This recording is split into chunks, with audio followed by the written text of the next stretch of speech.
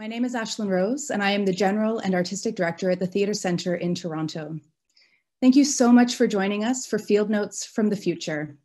You can join our conversation on Twitter via the hashtag FieldNotesTC. Tonight, we're going to be talking about the future of our global carbon crisis and climate justice. But before we begin, I'd like to introduce two beloved Theatre Centre co-conspirators, Why Not Theatre's Artistic Director, Ravi Jain, and award-winning science journalist, Alanna Mitchell. Hi, Ravi. Hey, Ashlyn, how's it going? Alanna! Good. Welcome, Alanna. But before we begin, hi.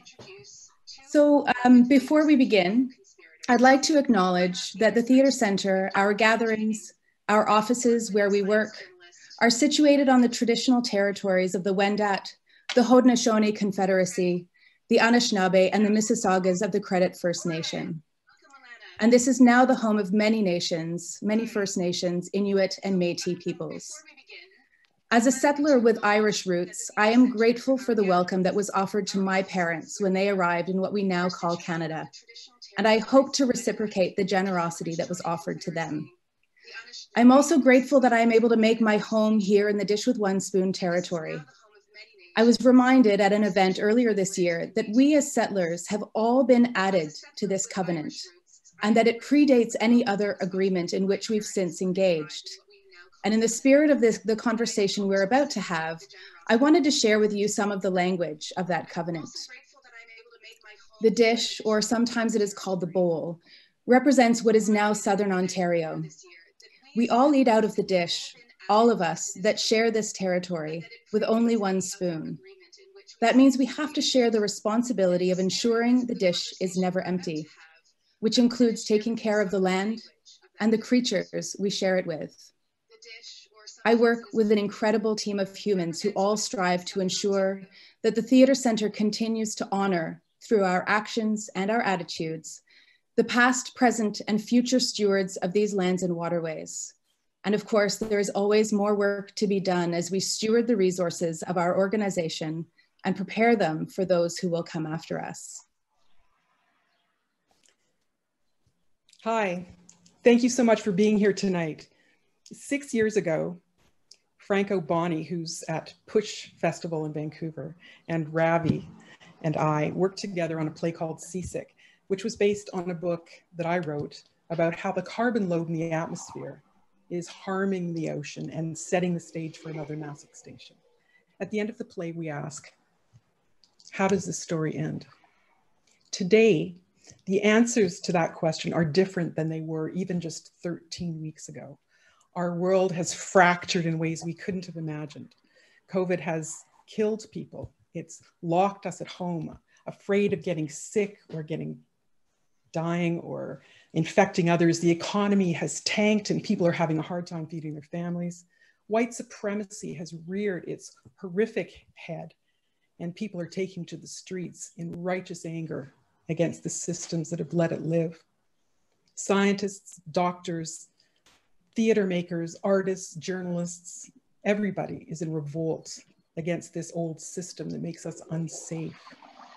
And that tells me that the story or the mythology that our society tells itself about what matters is fraying. That fraying carries great opportunity and great danger. It means that we are able to see how all these stories connect to each other and imagine a new future. What if things could be different? What is possible today that wasn't possible before? This is a time begging for a new mythology to be born. And part of building a new mythology means we need to face an old and insidious reality, racism, and the dehumanization of Black, Indigenous, and racialized peoples for centuries, and its impact on people today. The senseless deaths of Black and Indigenous men and women continue in broad daylight at the hands of police in Canada and the United States. And in this moment, we are being asked to think about our fear, our silence, and our complicity in white supremacist systems. White people are awakening to the new reality that many of us experience every day. Racism seethes throughout society and has been upheld and supported in institutions like the arts and culture in Canada. But you know, we've been here before. We've seen all of this before. You have been awoken before. And in the past, white people, when they make their calls of they make calls of solidarity, but then the moment moves on. Social media moves on. And then we all have to move on. But it comes at a great cost. So what will be different this time? What will cause lasting change? What will it take for us all to say that Black lives matter and mean it? If you can understand racism, you will understand that every day Black, Indigenous, and racialized people are told that they don't belong, that they are not equal. And to all the white people calling for solidarity today, I'm reminding you that we are not equal in this moment. We are not in solidarity unless you are willing to do the work. Because it will take work to dismantle white supremacy and anti-Blackness in ourselves, in our communities, in all the systems that govern us. Yes, in the arts too. And in order for this moment to be meaningful, white people need to see what we see. They need to see themselves as the upholder of the system. See yourself in the police officer you want to protest against. Scream at your racist self. Change your racist self. Looking at yourself will hurt, and it has to, because only then will we truly be in solidarity. The police officer had his knee on the neck of George Floyd for almost 9 minutes. The whole time, people were asking him to remove it. They told that police officer that if he didn't remove his knee, he would die. And that police officer, he didn't have to listen. His hands were in his pockets. No fear of consequences, supremacy. And you too, you've heard these cries before. And you too have had your hands in your pockets. The question now is, are you really listening? Will you do the work to remove your knee? Speaking to Alanna in the last couple of days has given me a glimmer of hope in what has felt like a very hopeless time, seeing a hopeless future, because I've been let down before, and it comes at a great cost. So Alanna says that it's more difficult to choose to have courage and to choose hope in this moment, and I believe her, and I will. But I'm counting on all of us to face ourselves, fight ourselves, scream at our racist selves. And then maybe you will listen the next time that a Black person or an Indigenous person or a person of color tells you that you and your system are racist, that you and your theater are racist. Will you give up your power and finally let someone else lead this conversation? If you do nothing, the results will be devastating.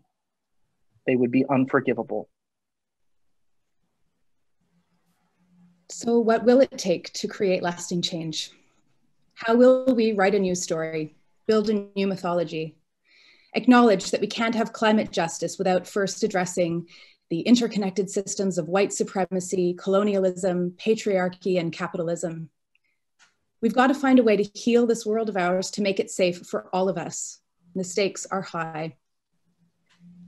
We've seen a lot of things during this pandemic that many of us didn't think were possible even a few months ago. Some of the most low-paying and precarious jobs being named the most essential, a serious national conversation about universal basic income, mainstream conversations about defunding the police, governments changing policies on a dime, telling businesses what they can and can't do, pledging to make the post-pandemic recovery green, and people not hesitating to stand up for what they believe in. This evening, we're talking about a future that's been blown open, and there will be work, and there will be a cost, and there will be a future to build, and it's going to take all of us.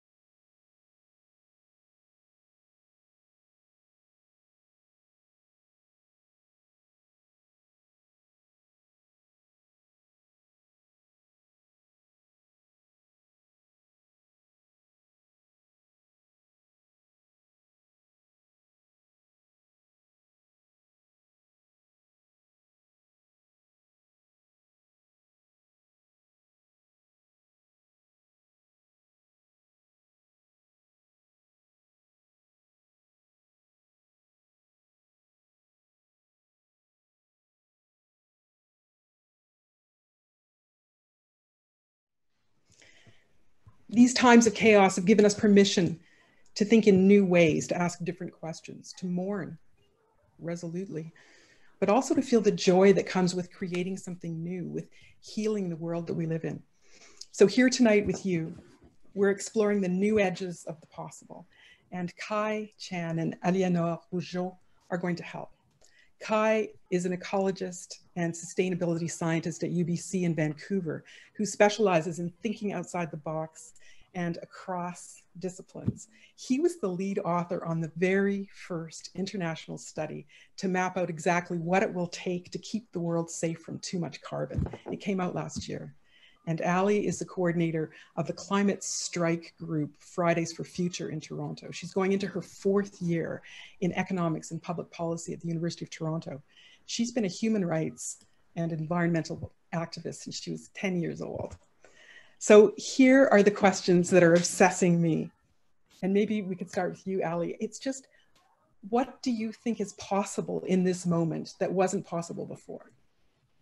Well, first of all, good evening, Alanna. Hi, Kai. It's great to be here. Hi, Alanna. I mean, I guess in a way you're asking, what has changed, what's possible now. I'll be honest, at the very beginning of the pandemic, when it started, I felt the opposite. It felt down. It felt like the momentum that had come from the year of climate strikes was shut down. And it honestly felt pretty violent because all of a sudden, we got our energies from strike. I got my energies for being in class and talking to my peers. Oh, there's a strike next week, come. And all of a sudden that got shut down. And so at first it felt like it was blocking, but then the few first things that made me think, actually, this might be the window of opportunity that my public policy professors talk about all the time. And that was the moment where governments on screen and even governments like Doug Ford's government said, this is a historic moment and how we react will define how we will be seen in history. And I thought we could have heard that for another crisis than the COVID crisis. And same when government said acting now saves lives. And I thought that's something I could reuse later. And so I started seeing how we could actually draw parallels. And all of a sudden it felt like, I think what can change is the public opinion. All of a sudden I think public awareness can be kind of changed and brought back to climate where it was harder before because we were in our everyday lives that hadn't been stopped for a while. Okay. And what about you, Kai? What do you think? Yeah. I totally agree. I mean, I think that we're at this moment of opportunity where we have collectively grappled with this problem of COVID-19 in a way that so many of us as individuals and as communities have given up things that we are used to and doing it not only for ourselves, but also very much for others, right? Looking out for those who are most vulnerable. And the hope is that rather than being a distraction from the climate crisis, maybe this moment of opportunity and this kind of solidarity with everyone around this world, where we all clearly recognize that this phenomenon of COVID-19 is affecting us all, that hopefully we can see the parallels of that to climate change and recognize that it's going to take the same kind of sacrifice and more, maybe. It's at least longer lasting. It's going to take the same kind of working together, the same kind of selflessness. And I'm just hoping that we're ready to do that in a way that rethinks the systems that brought us to this place, that brought us the climate crisis, the ecological crisis, and this crisis of oppression of marginalized and minority communities. The thing that amazes me is just what the governments have been able to do. I'm seeing them pass policies that would have been unthinkable just a few weeks ago and do it, with all this determination. And I'm thinking to myself, what held them back before? Do you know? I mean, it's amazing. I mean, the amount of money that has been spent on this crisis that is really, in the grand scheme of things, smaller than the climate crisis by far. And yet the amount of money that's been spent in this one budget year and the amount and the impact on our economies is going to be so much larger than what climate scientists have been asking for decades to avert this massive global catastrophe, right? So it's quite amazing, the kind of turnaround. And it's because it's an acute problem. We can clearly see it. We can trace that people are actually dying of this disease, whereas climate change has this diffuseness problem, where it's so much easier for people to explain away, to make excuses.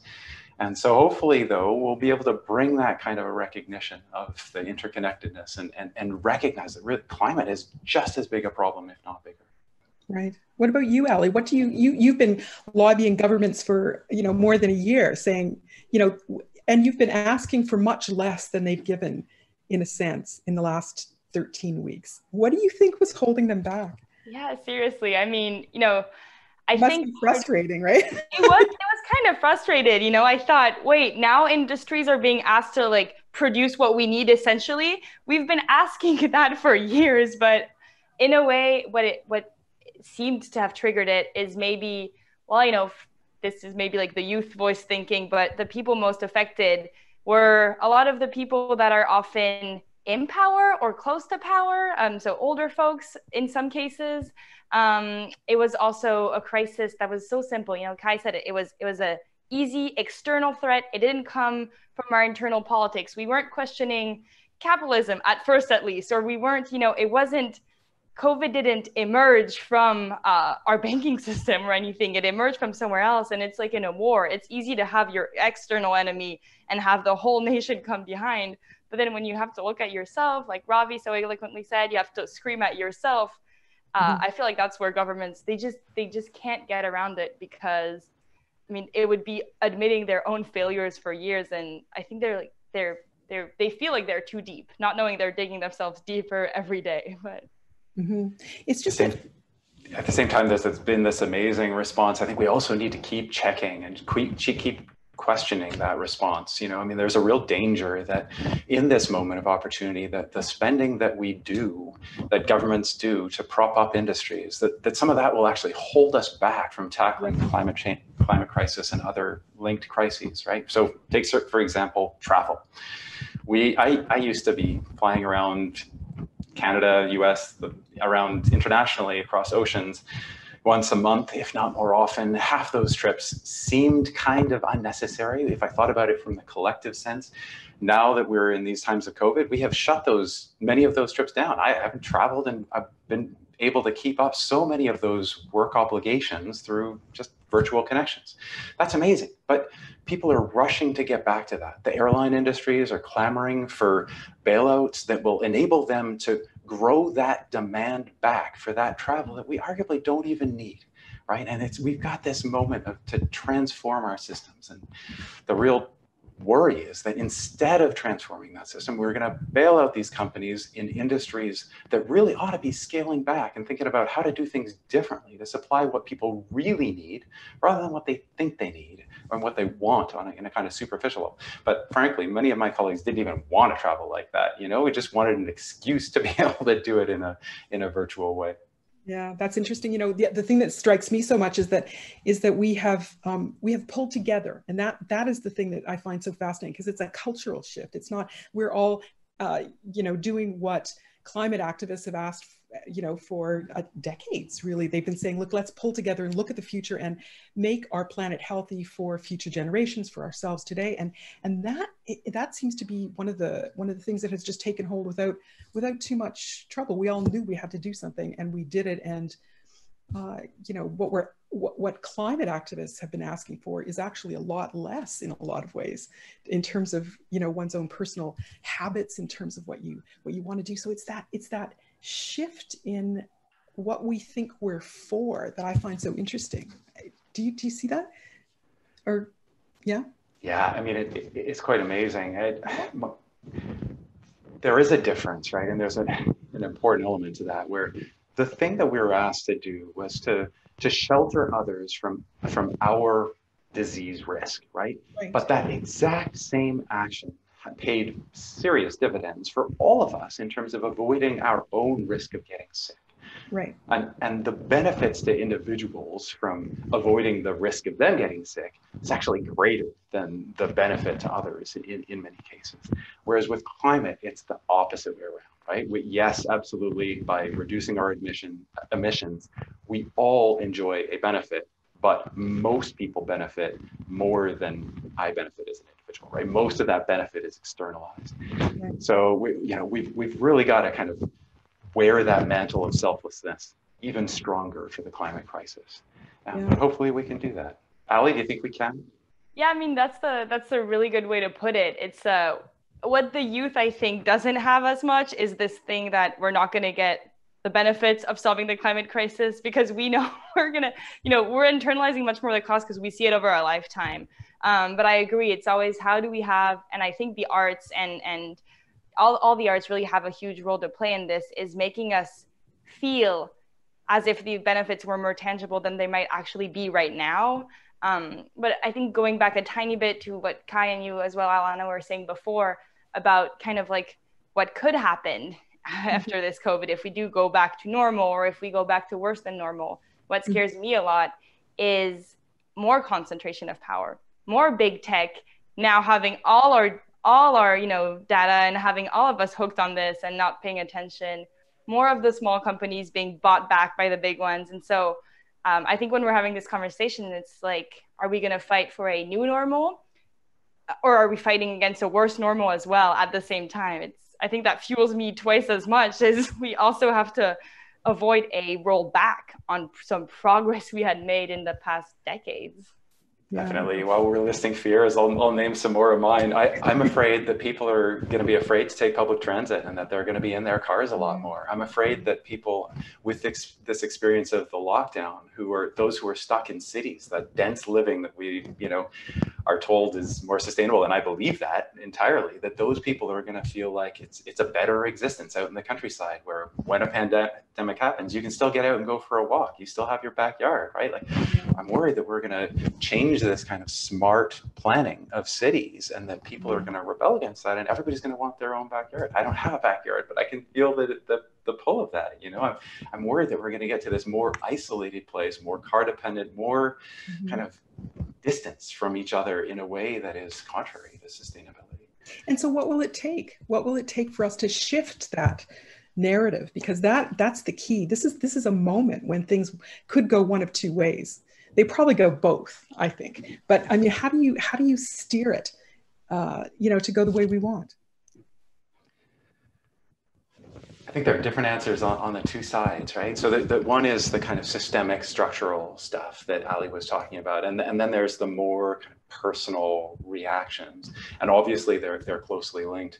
I think that the personal reactions probably will fade away. I think that we'll, a year or so after a vaccine, it's amazing how quickly we got used to being physically distanced, when it felt so, do you remember how awkward it felt those first couple of days? And then within a week, even thinking about not being physically distanced felt so awkward. So I'm not actually so worried about that. I think that we'll get back to the place where we remember the joys of physical proximity with other human beings.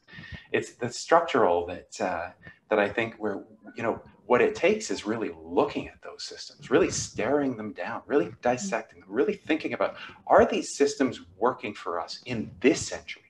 All of our institutions, more or less, were designed for last century's problems, and they are not fit for purpose in this century. Yeah. That's the thing that strikes me too, is just, how will we steer it? That's the thing that's been just obsessing me, and I'm wondering what you think, Ali. How will we, as a society, get there? I mean, I think to me, it's about using this moment of this calm. Like, we have a break in business as usual, and it's kind of what we've been dreaming of. And we were doing it by blocking streets, but guess what? Someone else blocked it for us. Right. So now it's about not falling too much into the, I'm at home and I'm going to introspect and I'm going to become, and I mean, it's lovely and it's great to take time for yourself and for a bit, but at the same time, I had this moment after a few days of social distancing and being mostly alone at home, of saying, well, I can focus on being the perfect citizen at home, or I can focus on trying to get those like online fun courses you can get to get an extra little thing on your LinkedIn. But in the end, I was thinking, who's not doing that? ExxonMobil, who's not doing that? All these big guys that are still in the political space, but digitally. And so I think it's about realizing that we could be wasting time by kind of doing nothing at home. And obviously, if some people don't have the luxury to think about this right now. Some people have rent to think about. Some people are frontline workers. But those of us that do have the time and the energy, really starting to strategize right now, as if, we're strategizing. And we're doing that at the university level we're doing so much more intake than ever before. We're doing more training calls. We're actually kind of lobbying our own student unions into getting them to declare real formal strikes as if it was like labor strikes, but for climate, which hasn't actually been done before, despite the fact that we call them climate strikes. So I guess it's just kind of telling yourself, okay, like this moment is not only, it would be nice to act, it's like crucial. So kind of power mapping and kind of a campaign in a way at this point. Yeah, I think we need to pay attention to what the systems that we have in place are bringing about. I think we need to recognize that those systems actually made us critically vulnerable to this current pandemic disaster in ways that also make us vulnerable to the ecological crisis, to the climate crisis, to this crisis of inequality and systemic oppression. You know, this short-termism, short-term thinking, this infatuation with economic growth, right? Both of those, and this kind of uber connectedness as well, this, you know, need to be so connected with everything all the time and not to be able to take a step back, not to be able to think about the need for resilience and buffers.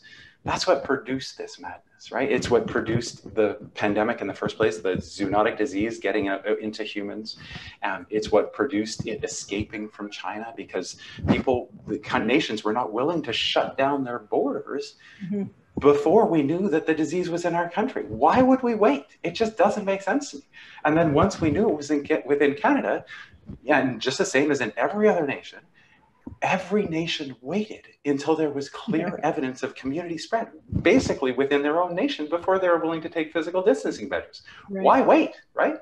So this like lack of preventative action is just a systematic problem.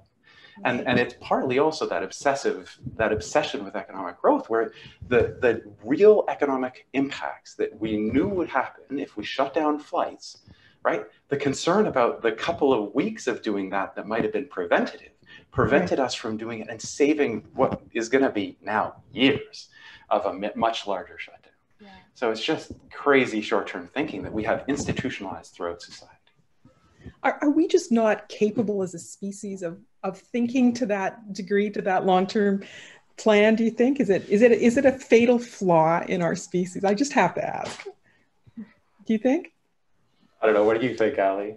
I mean, I was going to say, you know, maybe, if anything, this crisis has proved how not ready we were for climate catastrophe and chaos. Yeah. And so it goes two ways. Either we think, all right, we just really are bad at this whole planning ahead and like, you know, whatever, or it's that lesson that we had been waiting for. But I think we are capable. I think we plan ahead in many ways.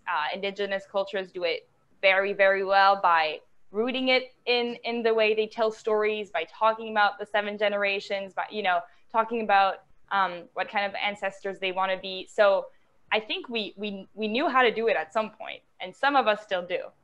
So we can. Yeah, no, I mean, that's a great point, right? Like many Indigenous cultures have shown through their sustainable management of their resources that absolutely it's possible to plan ahead, right? But I think there is a crucial difference at this moment in time, and that is through our global connectivity and the massive growth that has happened in just a few generations, such that we can't say that we understood the phenomenon of pandemics, really, you know, until this moment, right? Nobody had really lived through, almost nobody had lived through the Spanish flu from over 100 years ago, right? Just very few people, and they didn't have a memory of it.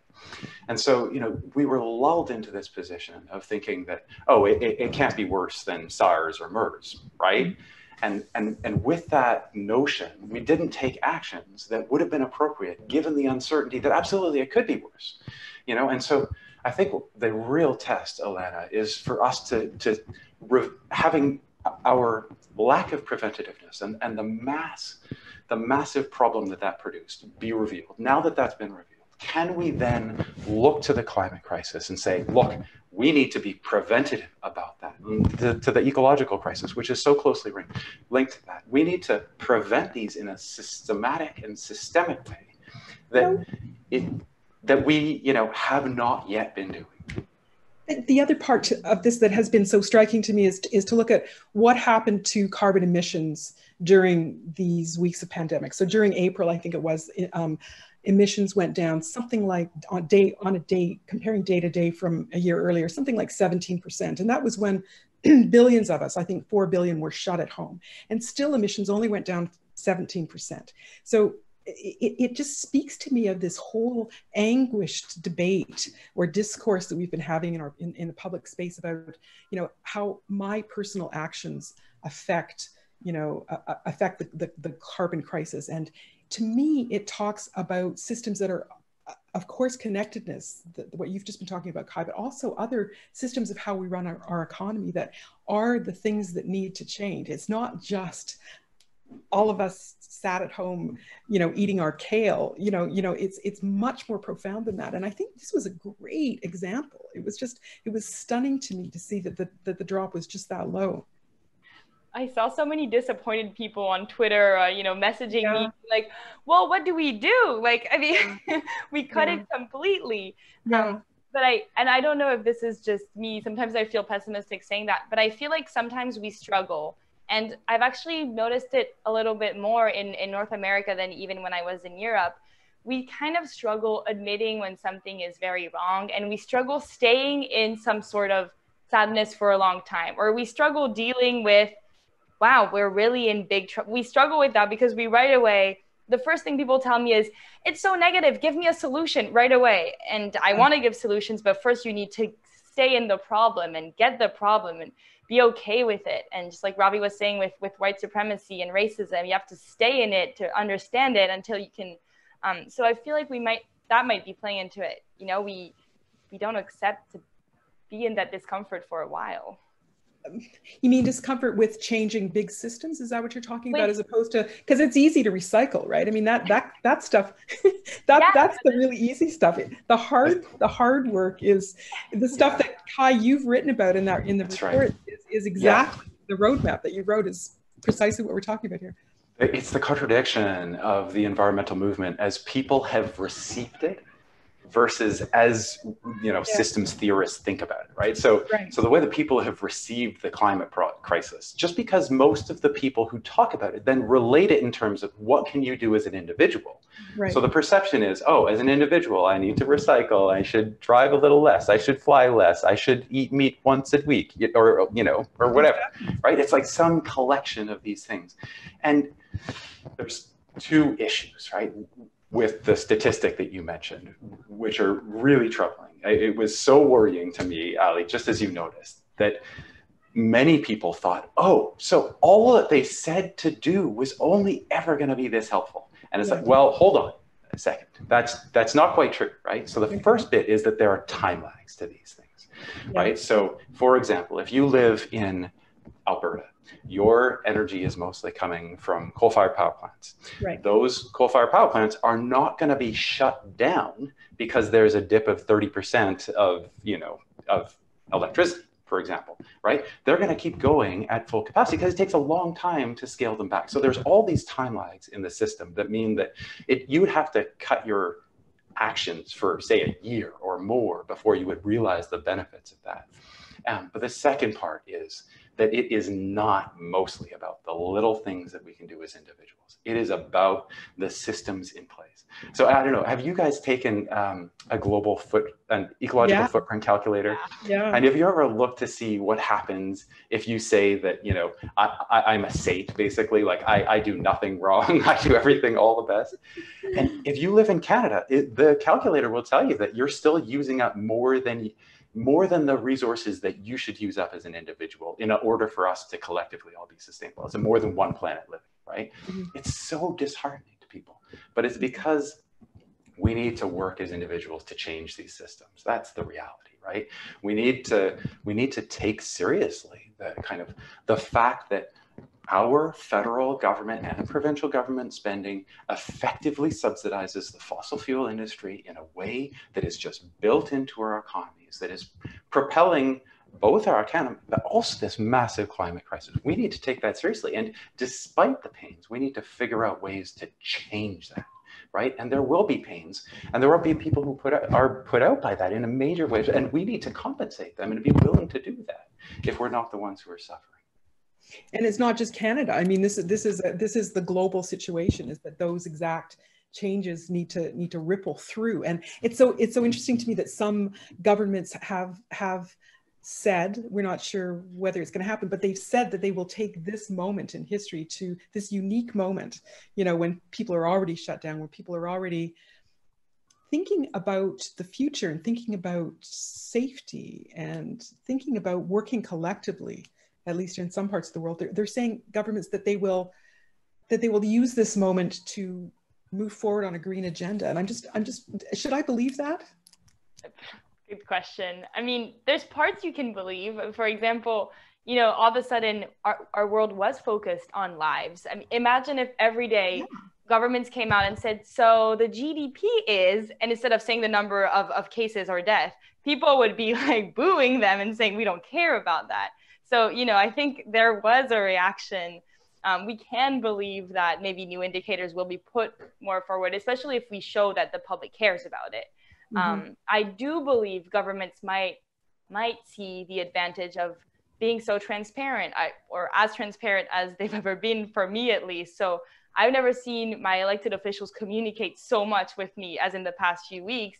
And so I've been reciprocating in a better energy. Instead of just writing them when I was angry, I was also just saying, thanks for the update, you know? And so hopefully these things, I feel like I was kind of hoping to, you know, like reinforce their good behavior in a way. So hopefully that kind of had an effect. I think that we can believe them to a degree, but we also need to remember the scale of the spending that is going into that clean energy transition. Sure, absolutely. Some of the funding that has gone towards pandemic recovery has gone, just as requested by many environmental groups, towards this rejuvenation of the economy, towards a clean energy economy. And that's super. But we need to remember the scale of that spending in relation to the scale of the spending for fossil fuel companies and for airlines and the rest, right?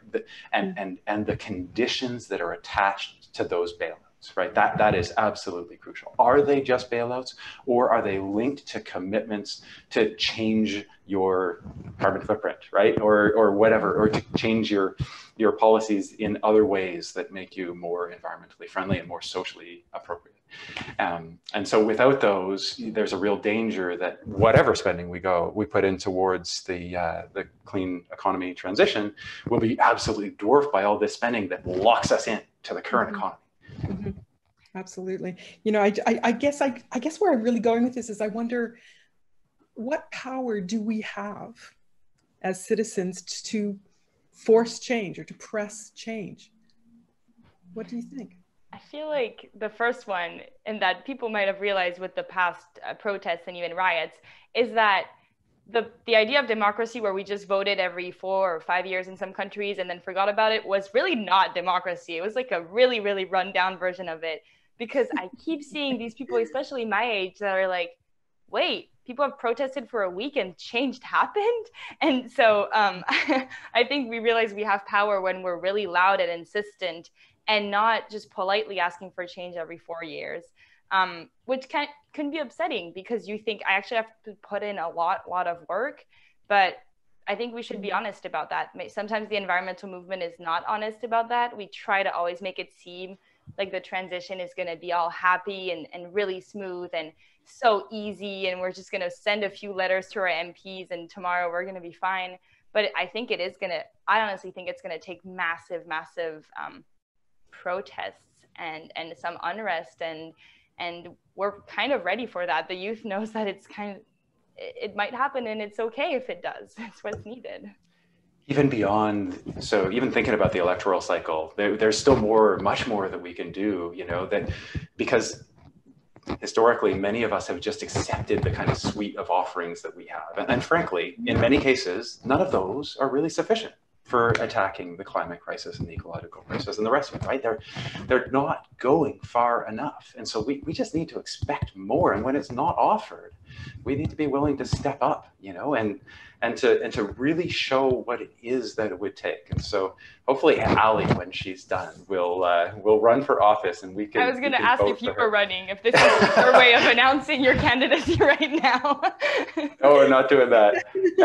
But yeah, I mean, I really think that's absolutely crucial. And what it's going to take is also, I think, for these crucial structural issues that really mean the difference between a happy, sustainable planet, and one that is really unsettled, unsafe, unsecure, and deeply unjust, that we put those key priorities as ones that trump all the rest, right? It can't be like economy or the environment. No. It's got to be, we have to get certain things right. And the rest of the stuff that makes a marginal difference to people's lives, absolutely, we'll do the best that we can within those parameters. Mm-hmm. I guess I wonder whether, why we haven't expected more. I mean, we know we are not, it's not a surprise to us that the stakes are really high, not just us here viewing and, but people in the world generally know that really we've got a big mess. This is not a big surprise. And so why haven't we expected more? Why haven't we insisted?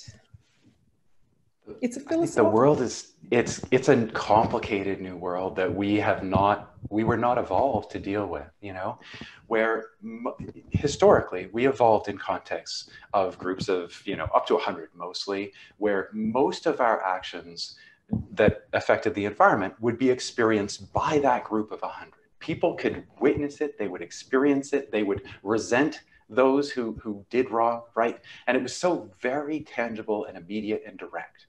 And now we're in this context where every day we buy products that are coming from countless nations, right? In terms of the raw materials and the component products that get assembled and then, just shipped over to one place and then, held by a retailer. Like all of these different nations are affected every day by our consumer actions.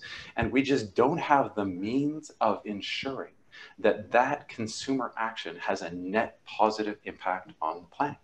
Mm-hmm. And that's crucial, right? Historically, we could do that. We could make sure that we were having a net positive impact on our local environment in terms of both what it meant for nature, possibly, and also for the people there.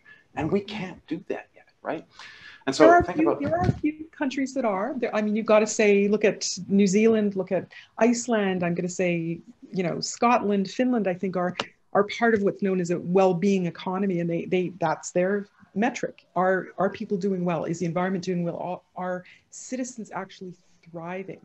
But it seems like it's such a fledgling movement. Yeah, I know, but it's more than that. So I'm talking about individual purchases, right? So it is so normal within our current economic system to externalize environmental and social costs. And it's just worked into the system such that everything that we buy comes with negative environmental and social consequences. Mm-hmm. The shrimp that you buy may come on the backs of slave labor in various less developed countries. It also comes with, every pound of shrimp comes served with a 4 to 10 pounds of bycatch of sea turtles and albatrosses and, and other ocean creatures, right? And so we can't help but have those negative effects on the planet, but we could conceivably, right? So what I like to imagine is a world where every time you made a purchase like that, at the moment it would have these negative effects. But imagine that every time that you made a purchase like that, you also, a small amount of money from that purchase went towards citizens groups and community organizations and NGOs and even some of the, the fishermen, in order to mitigate those negative effects, right? So imagine that when you buy a pound of shrimp, you've also got a payment. Yes, it does mean a risk to sea turtles and albatrosses, but you've got a separate payment that goes towards installing turtle excluder devices in shrimp fishing nets or even in tuna nets, for example. So that on the whole, when you add it up, and this is not perfect, right? It's an offset. On the whole, you could still have a net positive impact on wildlife and the ocean, right? It would be a solution for the transition, right? So that you use that pressure to bring about better practices in the first place so that the turtles are not getting caught in the first place. But, it would be one way that we could have new social norms, right? That we could say, yeah. But what you're talking about there is breaking some of the stories that we're telling us about how we are here on the world. And that's what I'm wondering about when I look at this moment that we're in, this historical moment with the pandemic, with the protests, with things that as I said before, that the story seems to be fraying. And I'm wondering, is this the moment when we can rewrite those elements of this story that we live by? Ali, what do you think? I try, I feel like I'm always a pessimist, but I try to never romanticize any moment, because then I feel like we deceive people, and I don't want to do that. I don't want to say we're going to bring all of this, and by the end of this pandemic, we are going to be better people, because we might not be. We've seen racism research during the pandemic. We've seen a lot of things. I do think we can and we should be ourselves, and especially if you're, as content creators, as creators, as people that have some sort of voice, or recenter, saying what Kai is saying. We used to be in communities where we could see everybody, and now our individualism is pushed much more through the media we consume, through everything we have. We're being told. At the same time, I feel like we're also being squeezed of a lot of things, when we're being told you have to fight for yourself in this world, like you have to, it's kind of a competition, you have to get others out. They tell us that in university because we're always ranked compared to each other. They tell us that. So I think, for example, if there's, like professors thinking of this, they can change. So in all of our roles, changing the culture, the values behind it, that might help. And that's what the pandemic might allow, because we maybe have the time to think about it, have the chance to think about it. I'm still on the fence about how much will fully be changed by the end of this. But I do think it's a momentum to seize. So I do think it's not going to happen automatically, but people that have any position of power, and I do think, teacher is a position of power in many ways, any leadership position is, they have a power to use this pandemic to do it. Yeah. I think any moment can be the moment, for any individual person. It's not going to be the moment for everybody at the same time. But, for me, it was a few years ago where the climate crisis was just so pressing that for me, it was just a pivotal moment when I just said, look, I'm going to do two things. I'm gonna mitigate the greenhouse gas emissions as best I can. It's not perfect through carbon offsets, but through the best ones that I can get, not the cheap ones on the market, for every flight and for my heating my home and for driving my car. And I'm gonna tell everybody that that's what I think that we should all be doing if we can. For me, that's a new social norm. The second thing that I'm gonna do is I'm also gonna work towards reducing those, right? Because reducing my flights and reducing the rest in tangible ways. And so I've been campaigning to stop traveling so much for work and for other purposes, and will continue to try to push for that.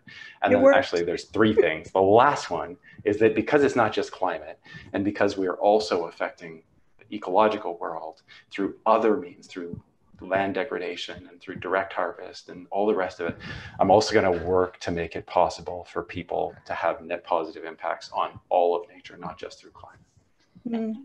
I think what Kai is showing is just exactly what I think we're all dreaming about, is that every person in their role and in who they are find the pathway to changing things. And so, people will ask me, what should I do? And I'm like, I don't know. I've never had your job in my life.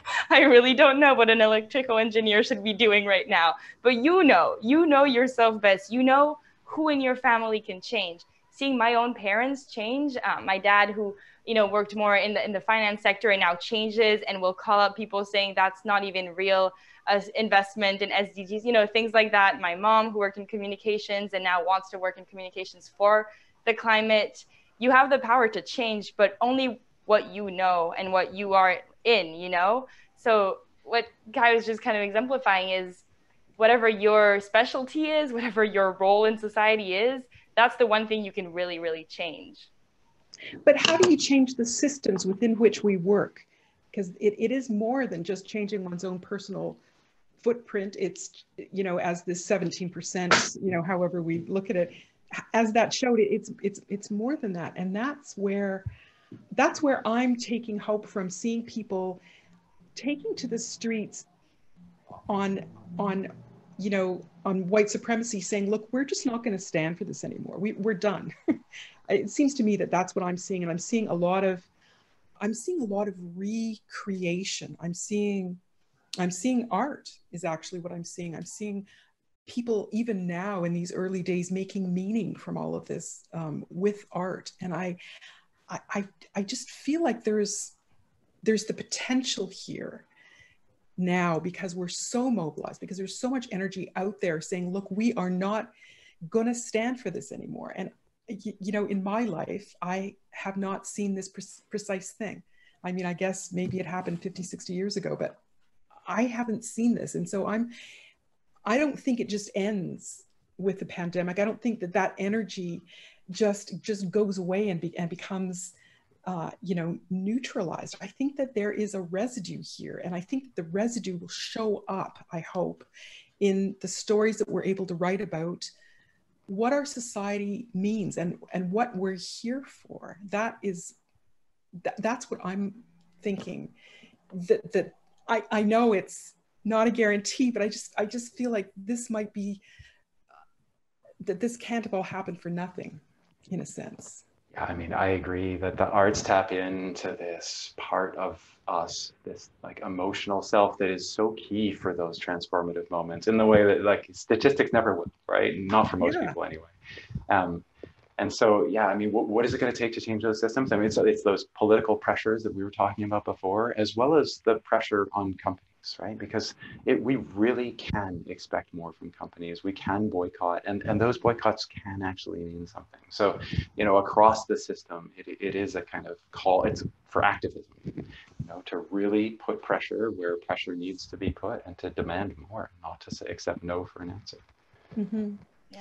We're going to start accepting questions in a few minutes, just to let you know. So I just want to prepare our audience for that thrilling moment when you can enter questions on our hashtag, which is hashtag field notes TC.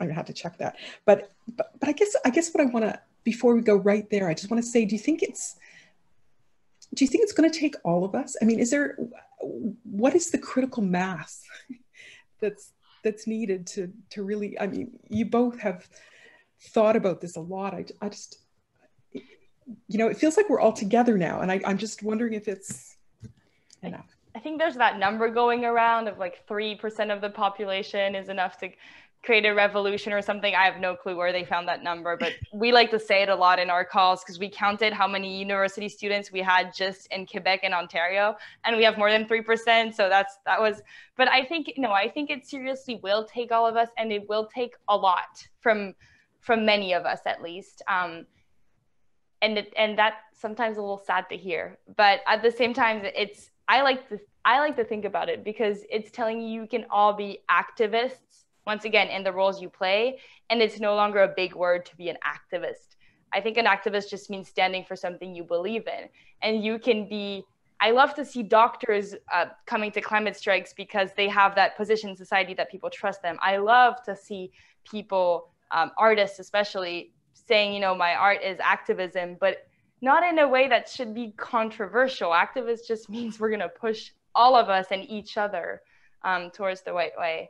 And I think it might also take all of us holding each other accountable, which is a bit of a hard part, but it's, I don't know, maybe Alanna, I told you this before, but I have this one friend, and sometimes when either of us feel like we're getting less radical, we say, like when the things, everyday life just gets us tired, we call each other, and, you know, I'll say, okay, Peyton, I need you to radicalize me again. Else she'll just start saying stuff and gets me angry, and I'm back.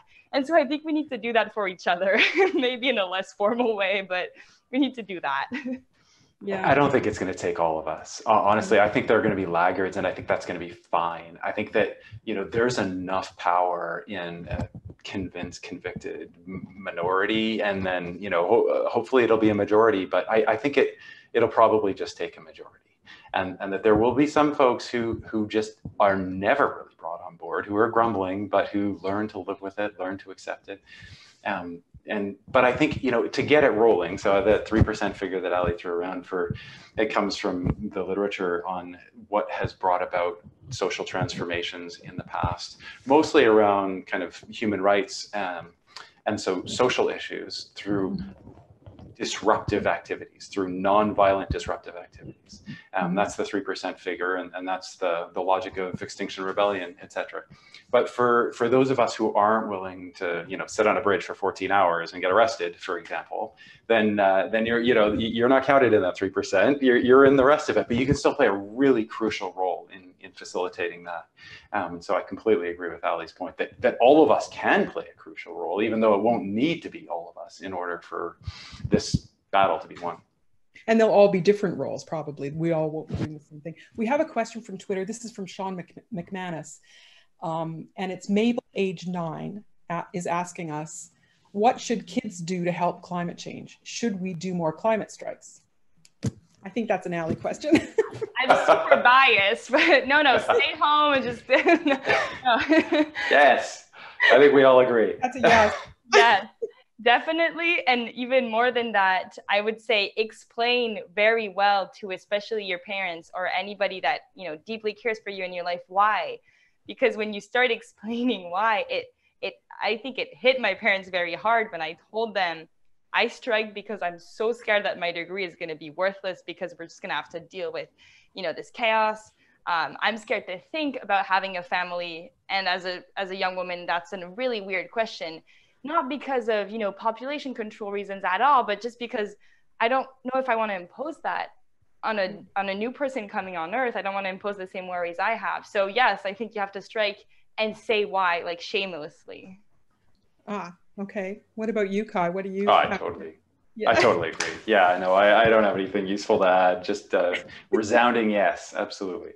Okay, here's another question from Alexis Liana. How do we help the people who will lose their livelihoods as we transform the system? Is that a myth? Or will jobs be replaced by new work created by the change? That's a Kai question. Yeah, sure, I'll take that. We have to attend to this front and center. It is really crucial. When we think about an economic transition, it is going to mean new ways of working. And that is going to be harder on individuals than it is on companies. For companies, individuals are substitutable, right? And they use that logic, unfortunately. Individuals are tied to the skills that they have and to the places that they live, and they have so many other constraints that are imposed upon them. And so it is incumbent upon us as a society to be really attentive to those whose jobs are getting squeezed out as we think about the kind of economy that we need for the next 50 years, the next 100 years. And that means being really serious about retooling, retraining programs, and then also about compensation packages for those for whom that will not work. It is true, absolutely, that a clean energy economy will likely yield more jobs in total. And eventually, they may also be equally paying jobs. At the moment, jobs in the fossil fuel industry are generally better jobs in the sense of, higher benefits, right, and higher salaries. Although there are many more jobs in the clean economy, clean energy economy. So, there are some real differences, and we have to be willing to make that possible for people who are going to suffer, because some people will. And the reality is that we need the skills of the people who are in those jobs now. It's not, our society will need those skills, diverted into some other types of jobs, I guess. This is about justice, isn't it? It's about climate justice, ultimately. It's not just about forcing everybody into some little, doing the exact same thing at the same moment. Yeah, we have time for one more question. This is our final question before we end. This is from Mike Colling. Does the panel have any concrete ideas about how we can leverage our new degree of community mindedness as a result of COVID-19 in order to address climate change? Are there any practical steps we can use to leverage this new political reality? Great question. It is a good question. One thing that some communities have done is to make a pledge for carbon neutrality within a decade, or, it'll depend on what the community is as to what time horizon makes sense. But there are communities around Canada that have pledged to be carbon neutral by 2050 or earlier, and they're tracking and they're making amazing progress to do that. So absolutely, we can do that. When we break it down, the steps towards that are varied, they're different. Right? I mean, it has everything to do with changing the electricity supply, providing incentives for people to have solar panels and wind farms in that vicinity. But lots of different steps, and there are tools that are available that I'd be happy to help point people towards if they're interested. Okay. What about you, Ali? What do you say? I mean, I fully agree. I think it'd be amazing. I know there's a lot of groups, communities that have gotten together and closer during COVID to help each other. And it'd be great that you formalize this new relationship you have to each other by becoming a Just Recovery group, a group that cares about not only during COVID, but after COVID. And you decide that as a collective. And I mean, I love community-led initiatives and I love the very grassroots. And I'm not saying that because it sounds good, but I've noticed that that's where there's the most creativity actually that comes from. And big groups in the environmental movement are awesome for resources, for like having tools for us and things like that. But where ideas come from, where really a lot of energy, a lot of diversity of minds is usually those community groups that kind of come to us or join us, or so I hope that people can kind of make that transition to, we cared for each other now during this time. Right. How do we maybe like formalize it, like pledge to, as Kai was saying, pledge to caring after. Okay. I have one last question for us to consider here, and then we'll have to say goodnight. But the question is just how do you think this is going to end? I want to duck that. I don't want to predict the future. Yeah, what I want people to do, because I think that like really it's up to us, right? And so that's where I want to end it. I want to end it with people thinking about how, you know, just as you did with that amazing Maclean's article that you wrote about 13 months ago, that thought about what the world could look like in 2050 if we actually addressed these problems. And I think that's what we need to do in this moment. We need to envision what that world looks like, right? Not to imagine all the negative scenarios. Like, yes, those might come about, but we have the power to bring about that better world.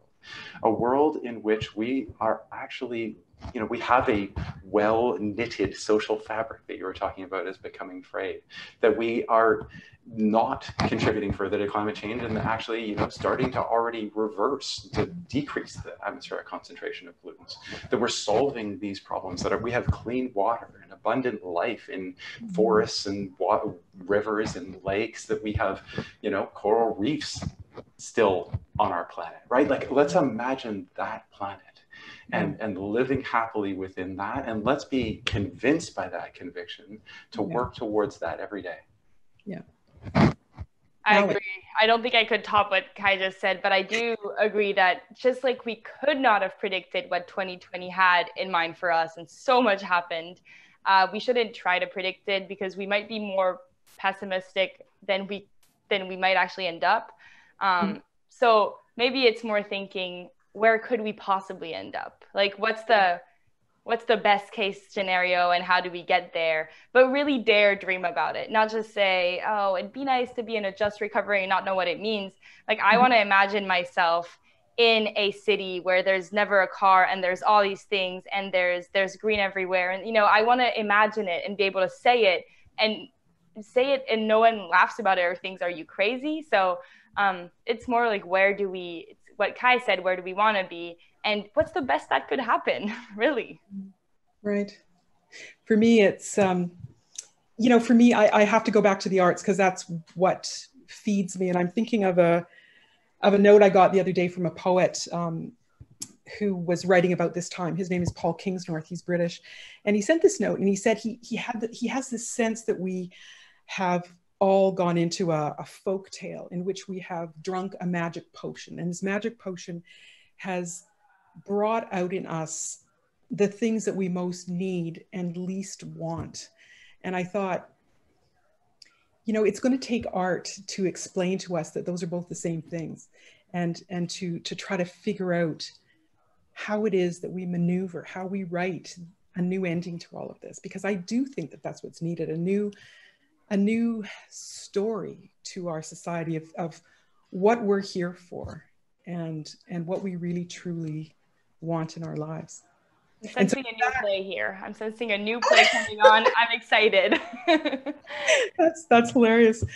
And so with that, I think we will end. And in this moment, I just want to say, in this moment, it really feels like anything is possible if we dream about it, if we envision it, if we write it, if we make meaning out of it somehow with art forms, with our words and our emotions and our hearts, our love. And so I wonder, from our audience, can you tell us, let us know what you think about that?